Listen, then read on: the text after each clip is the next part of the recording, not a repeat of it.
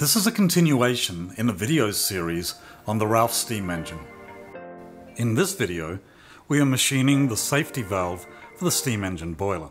The safety valve is an essential component that ensures that the steam pressure in the boiler is maintained within safe operating limits. The boiler is pressure tested to double its normal operating pressure to ensure a safe margin of operating error. Construction notes describing the part and the machining operations can be found at the Eclectic Builds website, listed in the description. To start, some hexagonal brass stock is mounted in a 3-jaw chuck. The stock is faced off and turned down to a circular cross-section to fit into the valve bushing we machined in an earlier video.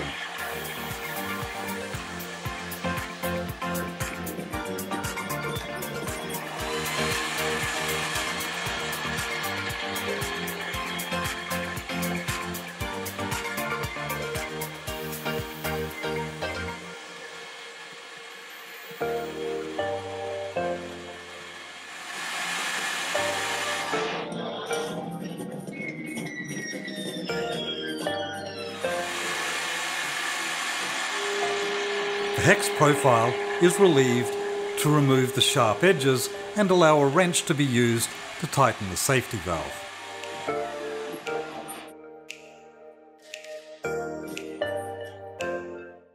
The outside edge is then threaded using a die held in the tailstock of the lathe.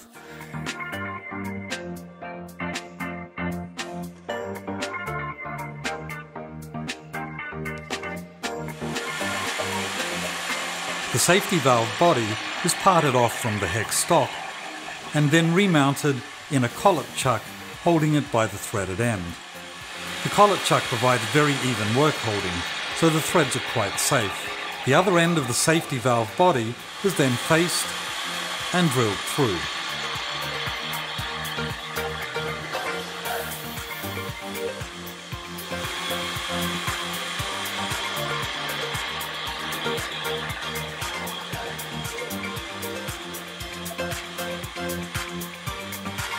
A 4-flute end mill is used to create a flat bottom in an enlarged centre hole. This is where the round ball of the valve stem will be seated.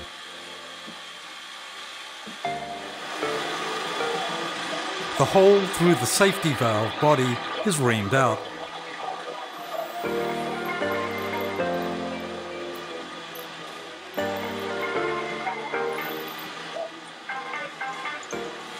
And the top edges turned down, mostly for decoration.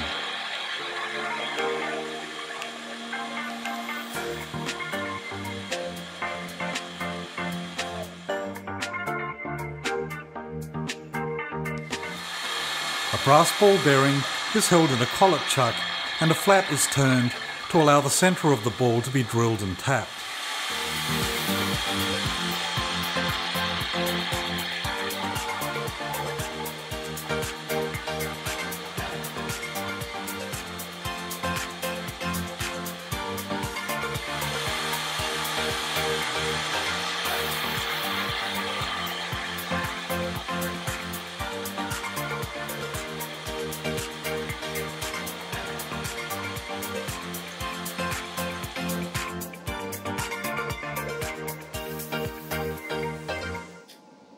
A brass rod is threaded using a smaller die.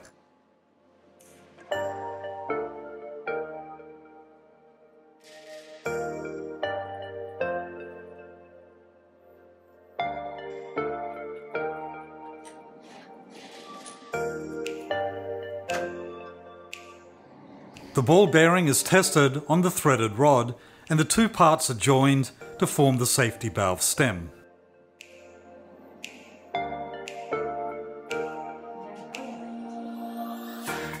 A stainless steel ball bearing the same size of the brass ball is dropped in the safety valve body and tapped sharply with a hammer to seat it. This forms a recess in the bottom that the brass ball will fit snugly against. The valve stem is inserted into the valve body to test for fit. Using the same brass rod, that the valve stem was machined from earlier, bronze wire is wrapped to form a spring. Finding suitable wire for spring making can be challenging, but the Ralph construction notes list some sources that may help you. I found what I needed in a musical instrument supply store.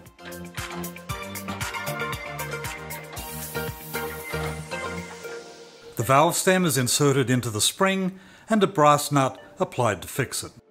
Tension on the spring is important for the safety valve to operate correctly and open at the required pressure level. This can be checked by pressing the valve and spring against an electronic scale to determine the correct resistance. This is described further in the Ralph construction notes and the Tubal Cain book on the Poly steam engine. Please like this video to increase the number of people who will get to see it. And if you'd like to see the Ralph steam engine come to life in further videos, hit the subscribe button.